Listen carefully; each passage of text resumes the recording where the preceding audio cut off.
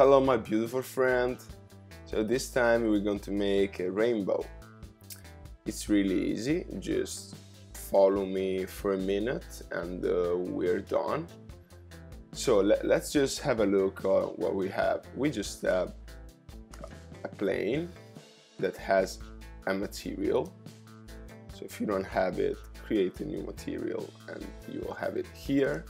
I renamed it. And then I click here on texture and I attach it to this patch.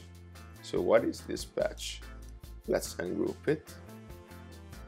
You have to convert it to patch group before and then you can ungroup it. And this is the patch. It's really basic, as you can see. Let's make our plane a little bit bigger and maybe look like a flag, just because you know what period of the year we're in, and we love rainbows and we love peace. So, little patch. Let's remake it, just because I think you can understand better the process. So we need a gradient.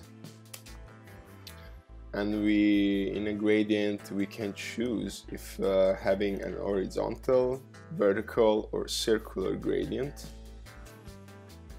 Then we are adding this smooth step, which I think it tells the range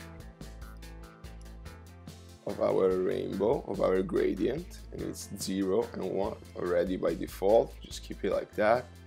Then you want a pack and you want to turn it vector 4 because we want to be able to control these 3 values. And then we need a color space and we have to turn the input color to HSV, and then as you can see we connect it here.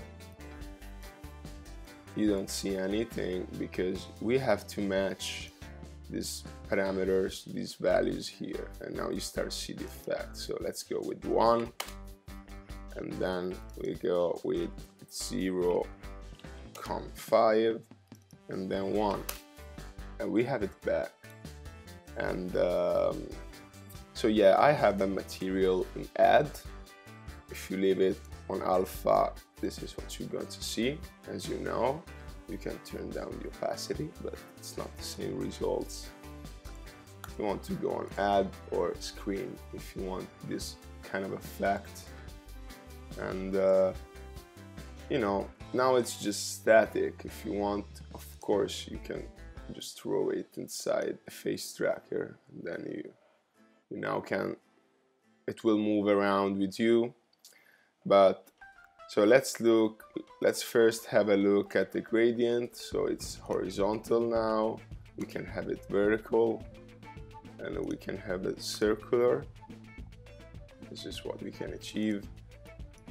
And then I think if we change these parameters, maybe it's going to, yeah, it's going to offset a little bit, as you can see where the rainbow is gonna look. I think this could be pretty cool if you have it like full size, not with the red, but with this kind of little rainbow just in the side here, let's say in the side of your screen, to make kind of a VHS vintage looking camera. But let's go back to 1. And as you can see, we can change the values here inside back. Let's try 0.5 for this one. Looks like it's changing the saturation. Yeah, it's totally changing the saturation. I like saturated rainbow. So you probably need 1 to saturation, 0.5 transparency, kind of. Oh, I start glowing. That's cool. Let's keep it 0.8. And what is this? 0 Maybe this is the opacity and the other was kind of luminosity. I'm not sure about that, but you know, just experiment.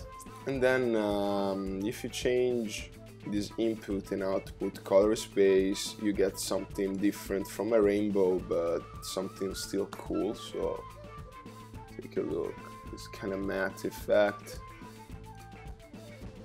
and this kind of rainbow but kind of vapor wave kind of palette, I think. And if you change, and it's just the same, oh, you get this little line, little thing. I don't know, just try it at this point. And yeah, that's it. Now you can group it, select everything, click right and go group, and now you can call it something like my rainbow or my beautiful rainbow, and then you have it. Make sure you click again and convert it to patch assets so you have it here, and now you have made sure your patch will be saved in your computer somewhere.